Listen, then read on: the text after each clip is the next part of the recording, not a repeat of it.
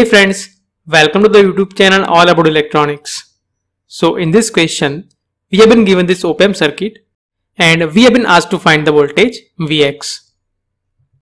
Now in this question, we have been given that both op-amps are ideal op-amp, and here both op-amps are operated with the negative feedback.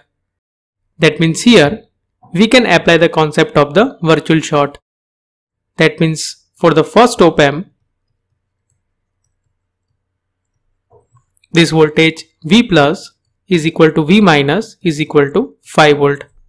That means this voltage will also appear at the negative terminal. Similarly, for the second op-amp, the voltage V plus is equal to V minus is equal to 3 volt. That means this 3 volt will also appear over here. And at this node, the voltage is equal to Vx.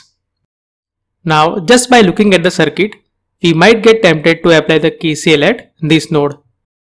But here we don't know the current which is supplied by this op-amp. So instead of applying the KCL at this node, we can apply the KCL over here. So let's apply the KCL at this node and let us find the value of the Vx. So at this node, actually 3 currents are leaving the node. Let's say this current is equal to I1, this current is equal to I2, and this current is equal to I3. So applying the KCL, we can write current I1 plus I2 plus I3 is equal to 0.